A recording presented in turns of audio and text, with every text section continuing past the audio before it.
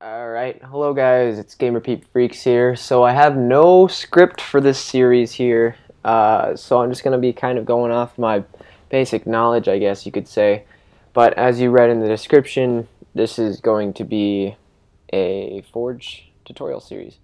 Mostly for those who are just, trying to learn the game, trying to get at least a little bit decent at forging. Of course, we have Halo 6 coming along here soon. The trailer isn't out yet, of course. We're still behind, I'd say, at least a year, but it's coming out soon, of course. So we're basically just going to be going over the basics, what basically controls, where everything is, what you should be doing before you start a map, and then we'll be having episode 2 and so on. So first off, you have to, of course, know where Forge is. It's, of course, just this giant option, Forge. All these options down here, I'll explain them here. So you got build. This is where, of course, you're going to be making your maps. And then we have featured here. These featured maps are just 343 featured. So there's nothing that's like player featured or anything like that. So basically, you can click on one of these, press A on one.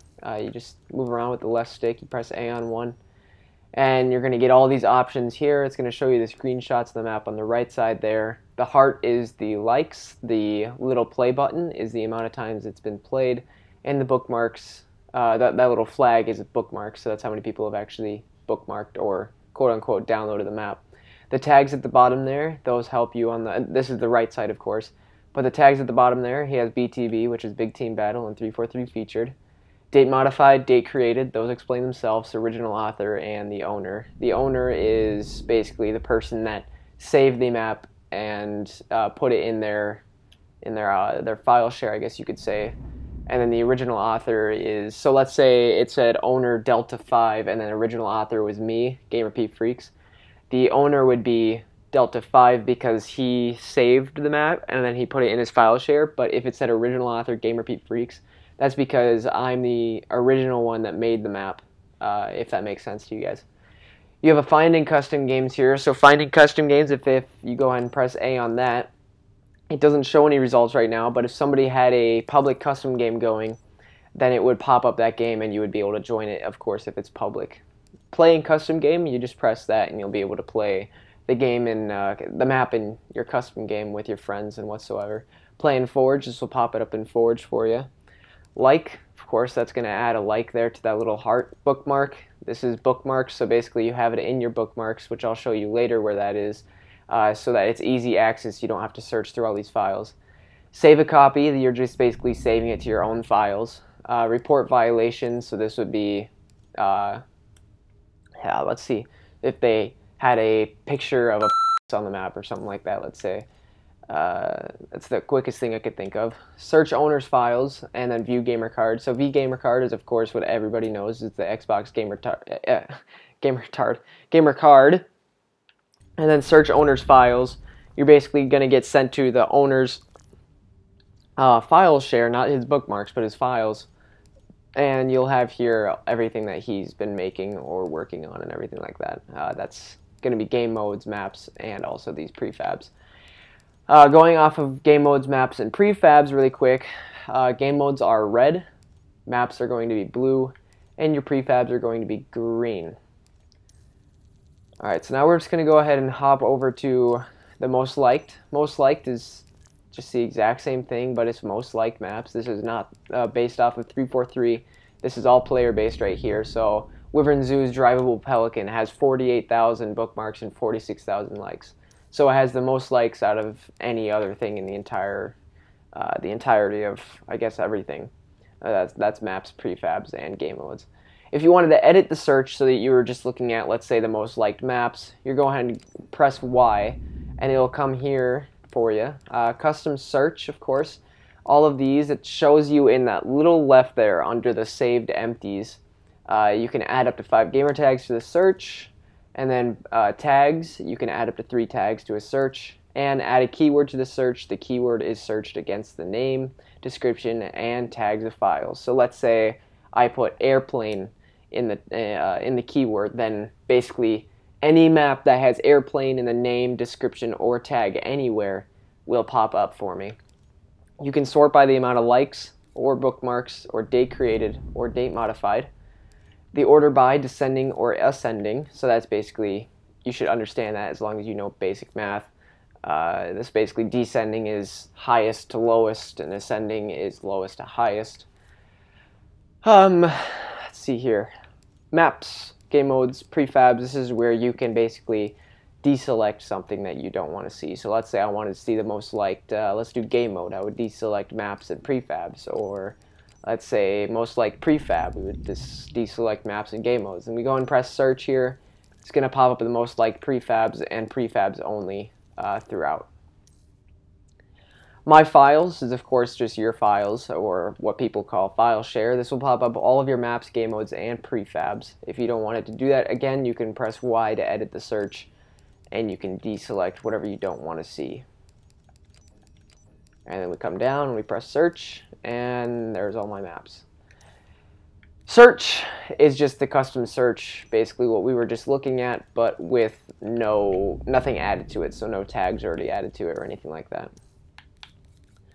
Now if we want to go ahead and go into build a map, you have all these options here. Of course, privacy, you can do open to all players, which will let anybody join. They can see it in searches and stuff like that. Or if they're friends with you, they can look on your gamer tag and join. Or follow, or not friends. Friends in Spartan Company, that's if they are a friend, then they can join you. Or if they're in your Spartan Company, so a Spartan Company is if you joined it on Halo Waypoint, then you would go over to whatever the name is, like mine is the Alliance Testing Network, and any of these people that are on right here would be able to join me. And then also I can do invite only, which is of course invite only, so only people can only join if I invite them. You can switch your team here. We have all sorts of different teams, red team, blue team, yellow team, green team, purple team, magenta team, orange team, cyan team. And then we're going to go ahead and go into the maps here. This is where you can basically go through everything, the featured, most likes, my files, my bookmarks, search files. And then we're going to go ahead and go into 3 industries just to get a start off here. I'll show you guys your base canvases and then all the extra maps here. So we have Alpine is one of the base maps. You're going to have Barrens, which is right here, and then Depths.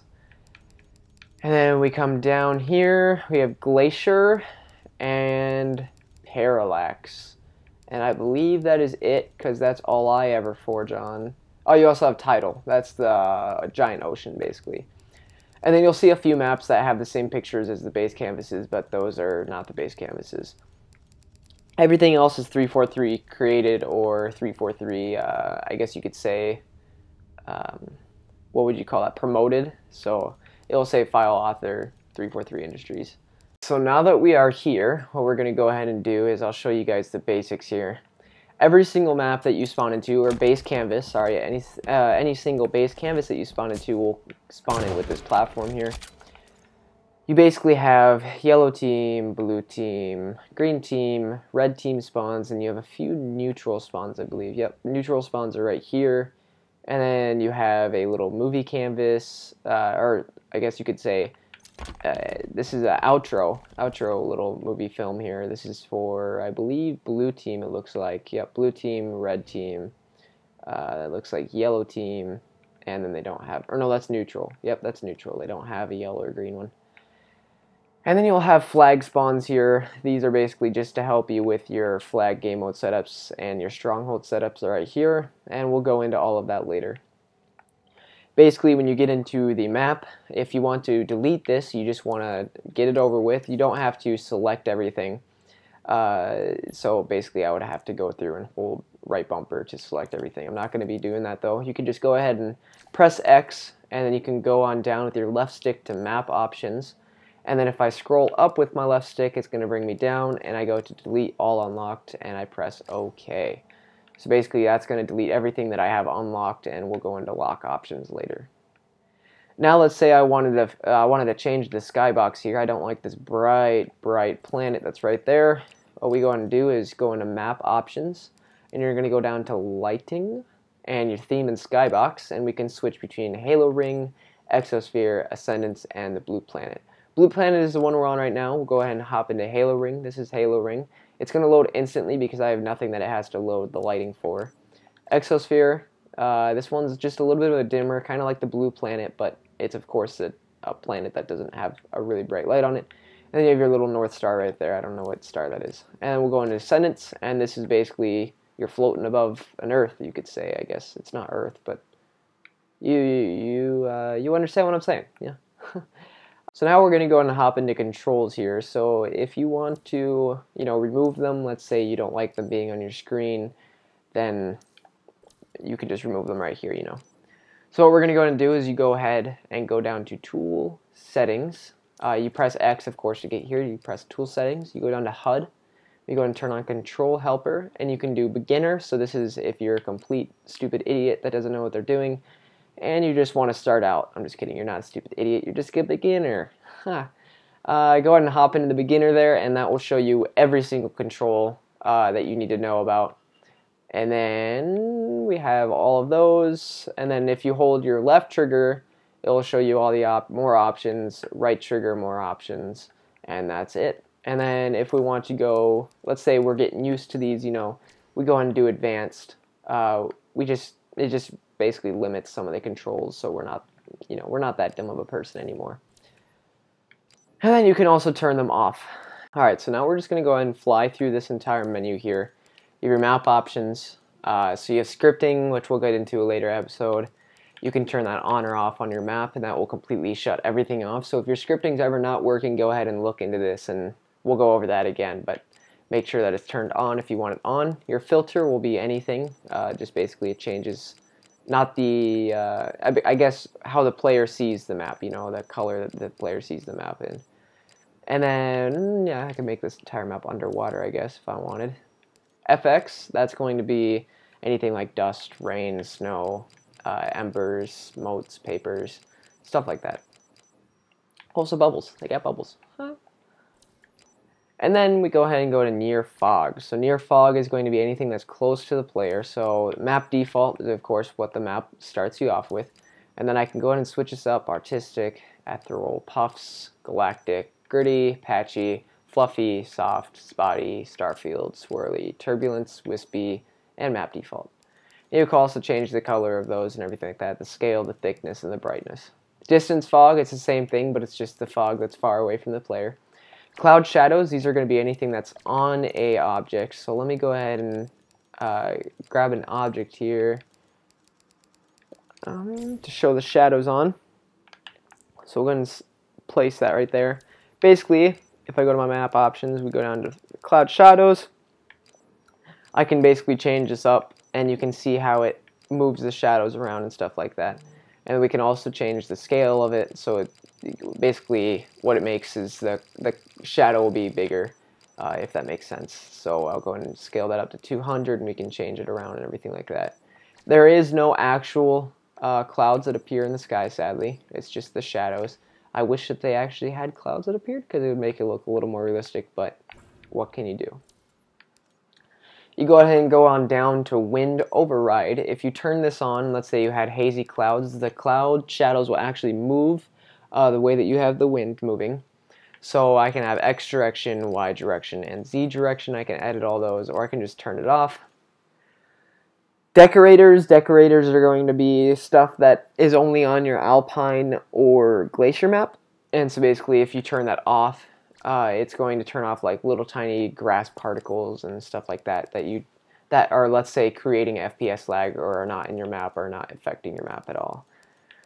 These are all your reference colors, so these are just easy to access colors whenever you're editing the colors. If you come down to reset, you have reset map state, which is such as, it says it down here, such as object position, destruction, spawns, and scripts. Reset map properties, so this reset fog, reference colors, the, I think, effects and everything like that. Delete all unlocked, that's what we did earlier, to delete everything that was unlocked. We can also lock objects later on. Respawn all objects, so that's going to, let's say I pick up a battle rifle, right? And that battle rifle doesn't respawn for 30 seconds. Then when we press respawn all objects, it's going to go ahead and respawn that instantly.